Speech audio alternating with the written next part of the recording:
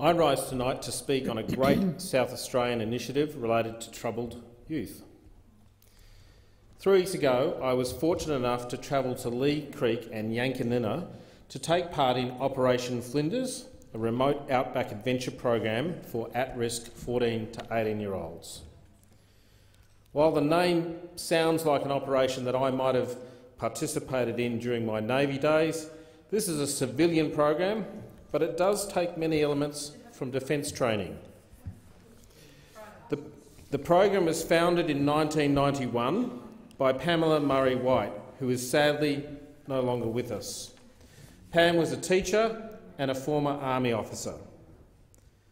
After completing her Army service, she returned to her teaching duties at Beaufield campus, where she dealt with students with behavioural problems. It was here that she realised that there were some outdoor elements of Army life and culture that could have some positive effects on some of her students. Pam reached out to the Defence Force and some of their personnel to set up a program for these young people, with the Army providing personnel, stores and logistic support, without which the program would not have been able to function. She conducted one exercise in 1991 with a modest 35 student participants. By 1993, she was conducting 3 exercises with a total of 99 participants.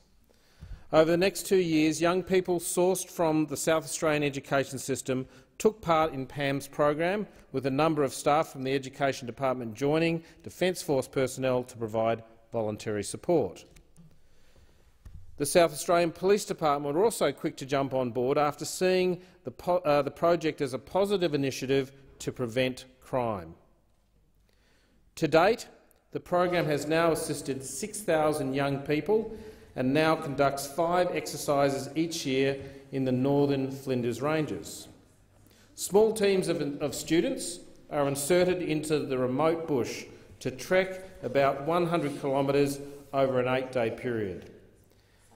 It's an intense physical, emotional and psychological challenge, but one Operation Flinders says gives participants the chance to expand their view of the world to a point where they actually see other people virtually for a first time, and they realise the world has far more to offer than they had ever thought.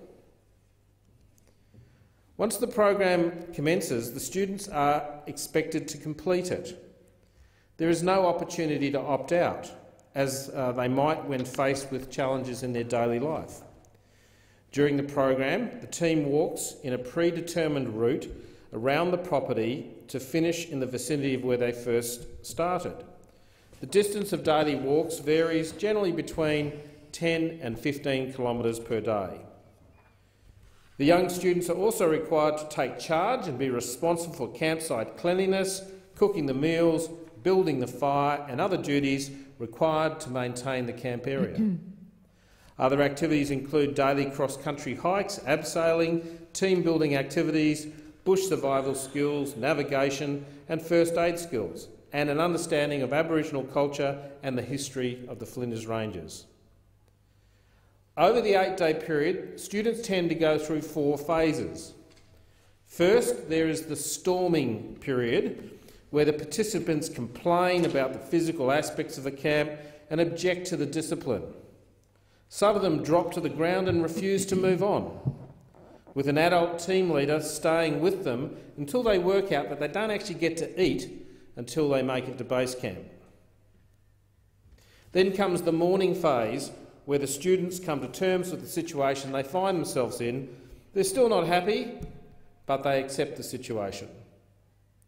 The third phase is performing, where they start to work well as a team, and with high spirits they start to enjoy the experience. And the final stage is mourning, where they regret that things are coming to an end. During my weekend in the Flinders Ranges, I met with some of the student participants, and it was great to hear their stories. I chatted with a young lad who took me aside and he showed me how he'd set up his hoochie. The science of how to set it up so a snake might not end up in it, so that the wind might not blow the wrong direction of the night time, managing rain, which rarely happens up there. But this young boy, young man I might say, was very, very proud of the knowledge that he'd taken on board over the last 3 or 4 days, and was happy to repeat it as though it was his own and as though he was the world's expert in that particular field.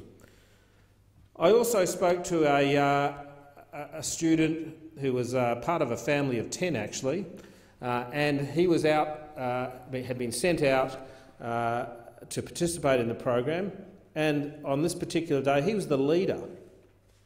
He was the team leader. And he told me of his experience. He said to me, Senator Patrick, when I first started this morning as a leader for my first time, I just shouted at everyone. But I realised that didn't work. And so with a bit of coaching from the adult team leaders, he managed how to be a leader throughout the day. Fantastic stories from young people that would otherwise be troubled.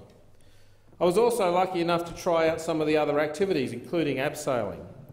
Whilst I was there were 101 students in the field in 11 teams, spread out over Operation Flinders, 563 square kilometre remote property, and it is a really remote property.